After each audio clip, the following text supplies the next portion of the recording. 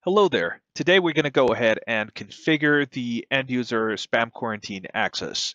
So how do we do that? There are just a few steps that we need to configure, and I'm going to show you all those steps one by one. Okay, so stay tuned. And before we proceed, if you're new to the channel, please subscribe, leave a comment. That helps a lot, and it helps hack the YouTube algorithm, basically. So the first thing you need to do is go to network and then IP interfaces, right? So when you go to IP interfaces under network, the first thing that you need to do is you go to the interface on which you need to enable it, the spam quarantine access, right? So you go to management towards the bottom, right? In this section, you need to make sure that spam quarantine HTTP is enabled, right? Let me just highlight the options. This, and this. This section should be enabled, and you need to make sure the correct ports are mentioned here. So this setting and this setting, right? All of this should be configured. So let me just show you. I'll use this is the default interface. I'm not going to go for the host name. I'm going to go for the IP address, and this is what I'm going to go for. 106.36.2.20, actually. Colon 82, that should be fine. This is the first thing you need to do, okay? Make sure that the ports mentioned, 82 and 83, are not blocked by your firewall or anything like that. That may cause further problems for any of the users who are trying to log in, right? So this is the first step. Make sure that you submit and commit the changes. Okay, this needs to be done. So let's just go ahead and do that.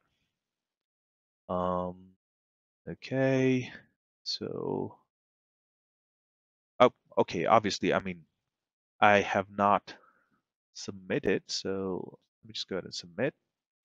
Then I'll see the option of commit the changes. Commit changes right here. Clicked on commit changes on the top right corner. And you mentioned the reason. You should mention the reason anyways, but it's just I'm doing it in the lab. So commit changes. This is the first step that has to be there. So once you do it, right, you should be able to see the spam quarantine login page at least to begin with, right? So let's check it out. So I've opened a new tab, and if I go ahead and type 10 to 20 colon 82, 83, 83, I hit enter, and I should be able to see the login screen. If I'm not able to see it, we need to fix it, but there you go. I'm able to see the login screen, and it is the spam quarantine, as we can see at the top. Enter your login information below. If you're unsure what to enter, please contact your administrator. You got to mention the username and the password. And in the next configurations, we're going to make sure that the LDAP is working fine and that we're able to connect to the LDAP server to authenticate the username that the users are going to use while trying to access the spam quarantine. Okay, good enough. So let's go ahead and configure the other things. Okay, we're going to go to the system. No, let's do this. Let's go to monitor and spam quarantine right there. Okay, once you're there, just click on spam quarantine. This. Okay, so we'll just click on that. And if it's not enabled, you'll get an option to enable it. Anyways, now that it is done, okay, we're here. So this is the option that I'm concerned about right now, end user quarantine access, right? And you need to make sure that this is enabled, this checkbox is ticked, and then you mention LDAP here. In the drop down, you select LDAP, right? That's it. So once you've done that, once you've selected LDAP and enabled the basically enable the end user quarantine access first, and then select LDAP from this drop down, and then you'll get the option to submit and commit the changes. Well, I've already made these changes, so I don't need to submit and commit, right? So once this step is done, you'll need to go ahead and go to System Administration. Once you go to System Administration, you go to LDAP. Okay, under System Administration, LDAP, once you click on that, this is the page you're going to land on. Okay, so once you're here, you need to click on the server profile name, which is the Network Viking.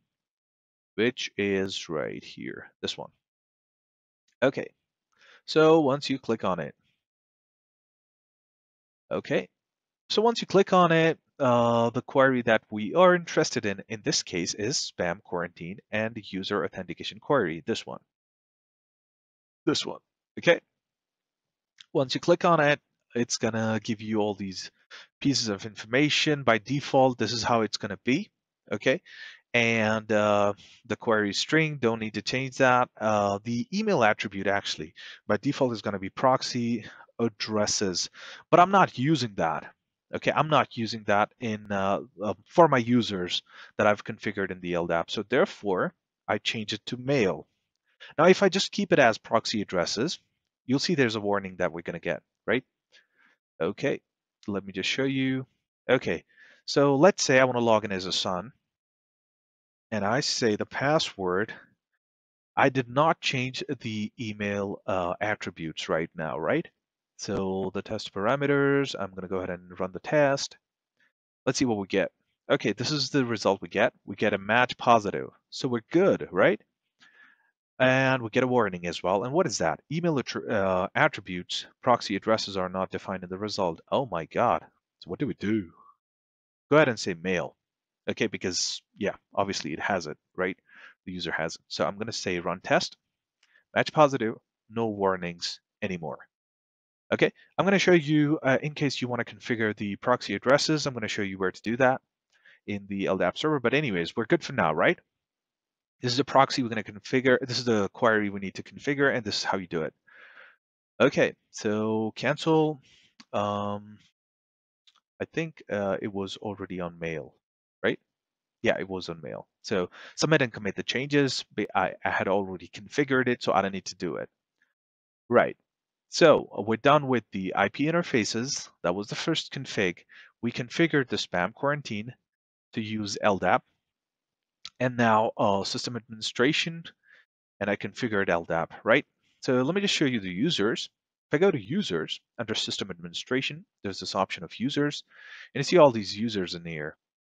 A boss, a SON test operator, TNV, and admin, right? So let me just go ahead and try to log into the spam quarantine using the credentials from the LDAP, because everything is configured, like literally there's nothing else that needs to be configured. Not only the testing is pending, I'm going to show you the logs as well after this. Well, we're going to take PCAP just to show you, and yeah, let me just show you what happens when I try to log in. Okay, so we are back at the spam quarantine login access page, the login page basically, which you can see right here at the top, right? So I'm going to say username as Zishan. You saw that I did not have this username in the users section in the ESA, right? So that's why I'm using this username. I'm going to show you this in the LDAP server as well. I'm going to show you where you see the proxy addresses and yeah, a couple more things possibly. But anyways, the passphrase. Okay, I'm going to give it the passphrase. And there you go. Login. Let's see. Let's hope we're able to log in. And if we're able to log in, then we're good. That's it. I'm going to show you the logs and the LDAP server at the end and wrap it up with the PCAP. So I have clicked on login and let's see. And there you go, right?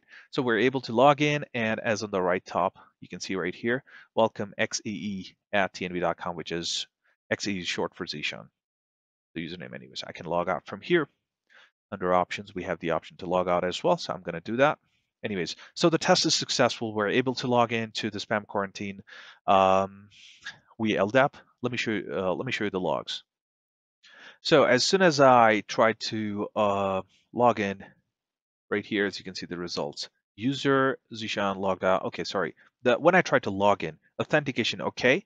User Zishan with privileges unknown logged into the spam quarantine, and then I logged out. And that is actually logged as well. So you might be wondering, what logs are these?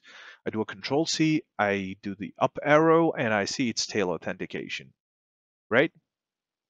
As I've said in my previous video as well, where I've shown you how to configure LDAP, you can do a tail these are the LDAP debug logs. Basically, I've named them as LDAP. So I hit enter, and this is what I get. This is what I'm trying to connect to it. If you see any problems in here, you'll be able to find more information basically when you're trying to connect to the LDAP server, but you're not able to see correct results. This is something you should check. So two logs that you should always check when you're trying to deal with LDAP, authentication, login, blah, blah, blah, which would be the LDAP logs and the authentication logs. Let me show you how they look actually. So if I go to log config, you'll find that I got the authentication logs right here at number 7, right? And then I have the LDAP logs as well right here at number 28. These are the LDAP debug logs. And as you can see with the debug logs, I get a lot of information, right? Let me show you the PCAP real quick. Okay, so first things first, you go to the packet capture settings, right? And this is the filter I'm using just to make sure. I can use port 3268. As you can see in the LDAP settings, we had this port. Yes, I was using this port to connect to the LDAP server, and this is the IP address of my LDAP server, and that's it. Once I've configured this, I go ahead and run the capture, which is right here, start capture. I'm gonna go ahead and start the capture now, okay? So start capture, so click on it, right? Okay, so the capture is running right now. It says packet capture has started right here. Now I'm gonna go ahead and try to log in, right? So let me just go ahead and do that. Okay, I'm gonna try to log in again with XEE SHAN Zishan. I'm gonna say the passphrase, okay? Now, I've mentioned the passphrase, I'm gonna say login. Hit enter, I click on login, and I'm able to access the spam quarantine. That's good, right? Now we're gonna see what the logs look like. Just minimize that and just stop the capture now because we are logged in. So all the processes, the request and the response would all be captured by now. So I click on stop capture, which is right here, right? So once the request is done, I go ahead and click on stop capture. I should be able to find that packet capture at the top, most probably right here. Okay, let me just go ahead and download this file and show it to you. Why is it just 24 bytes? Not sure what happened there. So let me just download the second one. Anyways, I had done it right before it. So this is what the capture should somewhat look like. So you got the source right here, which is the IP address of your ESA right here. And then you have the destination. In this case, the first one, this is your LDAP server, and the LDAP server responds, and then you have the twin port communication going on, right? So if I just go ahead and click on the packet, the second one, in which the LDAP server has responded, I extend or expand basically the searching that it's talking about. I don't find anything in there. If I go to, for example, the bind request and the bind response right here, which is packet number 7 and packet number 8, right?